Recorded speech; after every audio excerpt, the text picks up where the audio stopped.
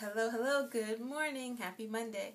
So today I want to talk about working with deities. I think it's a really kind of important topic to talk about right now. I think a lot of people are interested in getting into magic and knowing what it's like to work with a deity if you haven't already. And maybe I'll give you a different perspective on what deities even are. So if you go back in history, every culture has some kind of like greater something, right? But if you really pay attention to the stories of each deity, they are actually in relationship to what those human beings were going through at the time. So those deities begin to become constructed by what's happening. So in that sense, they are created by people. They're created by our thoughts. And what it's like you're given the best aspects, right? What you do is you take the best aspects of life, and then these deities begin to play out those stories. And so when you're able to have these kind of almost near perfect ideas, and you focus your energy onto that when you're trying to get through some kind of trial or tribulation in your life, that energy reflects itself back and begins to work for you. All right? And the reason why we personify them so much is because then they begin to work in a way that we understand. All right? So if you look at, what's a good example? Every deity has a story, like Kali and Sekhmet, and there's another one that are all kind of similar deities. They all have a destroying aspect, and they also have a great mother aspect. So Kali is an aspect of Durga, and this is of course in the Hindu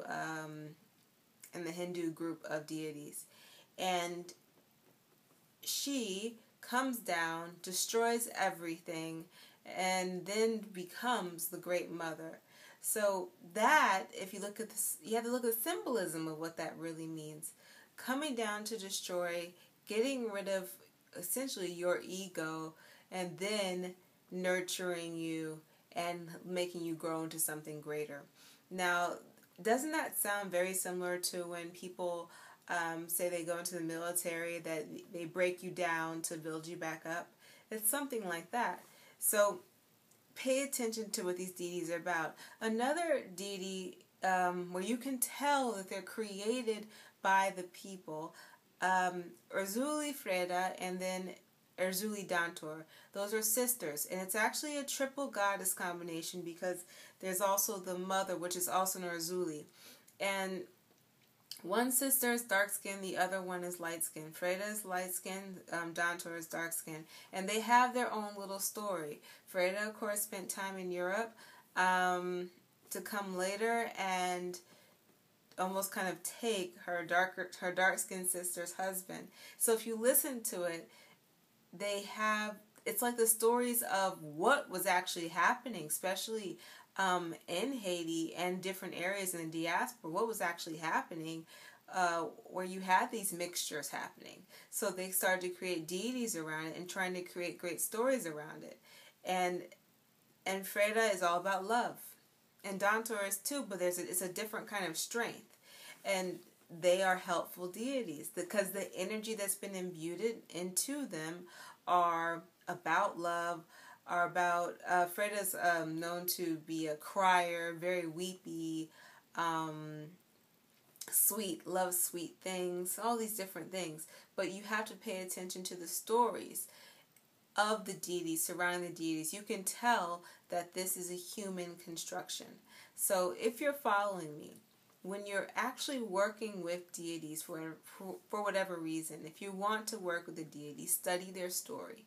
Study their story, understand the context, and start to pull out the symbolism. See what each thing really means. So you want to break it down into what are they really talking about. So like with Freda, Freda is a great example because it's kind of like this light skin, dark skin thing. And so I found that in order for me to actually begin to know her, I actually had to update her story because this story I had to take it to that next level, because if I'm a part of that light-skinned story and I'm feeling her come through, then I need to see her in a deeper way. And therefore, I actually had to create a larger aspect to her story, in which now I can imbue that, onto her, and now she's working with me. And that's what they are. What deities really are aspects of you. They're aspects of your life. No matter who you're working with. Oya, she's over the marketplace, and she's also over that kind of warrior spirit. Working with her is very interesting, because we had to fight. That's an aspect of me that I had to really kind of meld, meaning I kind of had some conflicts within myself, and I had to fight.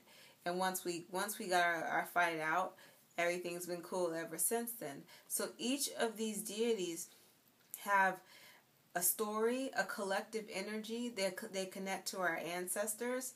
And this is, if you want to go, no matter where you are, if you're Irish, you want to work with those Celtic deities, whichever ones come forth or, kind of bring your attention, it really doesn't matter. The ones that you are attracted to are the ones that you should work with. And you should start doing your research. Look for what's going on in your life. Look for what you're hearing. All the deities that I've worked with, in my experience, really have come to me. It's like I've heard their name, I've heard something, and then I had to do the research on them, and then I had to find out what they were about, and I could see, oh wow, yes, this actually pertains to what I'm going through right now. And then I start to learn more about them and learn their stories and understand their context, and then see how this energy that my ancestors have essentially imbued and left for me, how can I, and that's within me as well, how do I now activate it and allow it to work for me? That's what this is about. It's like energy that our ancestors have imbued, and now we can activate it within us and allow it to work for us. That is what magic really is, and that is what we do for each other as people when we create these deities, because we really are the creators of these deities. And it's a collective energy that we all can share. And that's why it's so important to have great relationships with them and share that love, because it's like we are all one in that sense.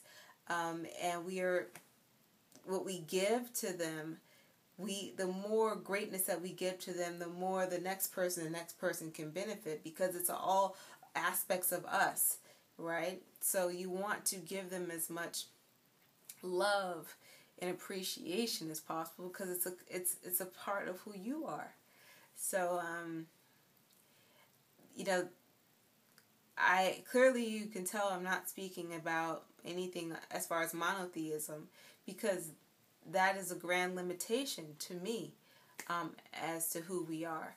And so, but if you start to understand what we're talking about, what I'm saying, you start to understand, okay, well, what does that represent? What do these particular deities represent in monotheism? Because it's not just one. Even though a religion might have one deity, each deity really is quite different, because it holds a different vibration and it holds a different name, and therefore it holds a different function.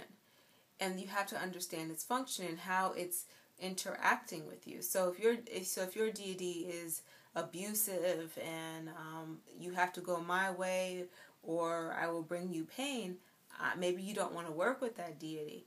But there are other deities that are not like that. So you want to start to, and if you do want to work with that deity, maybe it's because you need to address an abusive aspect within yourself. Maybe you're abusing yourself in some ways, and if you want to work with that, you begin to heal that. So they're always an aspect of you, and you need to start to learn their stories. Really read, how are they interacting with me? How are they interacting with the world? And then how can they work for me? And they'll work for you based off of your appreciation for that aspect of you. All right. So I hope that makes sense. If you guys have any questions about it, any kind of thing that I talked about, this is kind of like just to kind of get your palate wet, really. Because you can go so much deeper into this, and 10 minutes isn't going to cover it all. But if you have any other questions about it, let me know. So how do you work with these? I can give you some specific things. I'll offer depending on if there's interest. If there isn't, I'll leave it alone. I'll do my thing, and I'll be happy as can be. All right. Okay. My website is kikicinza.com. Just opening up this dialogue, how to work with deities. Okie dokie. Bye-bye.